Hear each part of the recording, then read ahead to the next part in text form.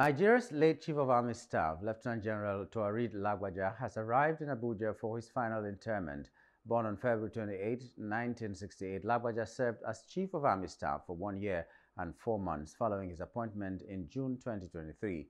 His distinguished military career began in 1987 at the Nigerian Defence Academy, and he commanded operations vital to national security, including Operation ZAKI in Benue, Lafiya Dole in Borno, Udoka in Southeast, and Operation Forest Sanity in Kaduna and Niger states.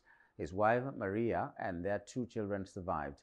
President Bola Tinubu extended condolences to the late Army Chief's family and the Nigerian Armed Forces.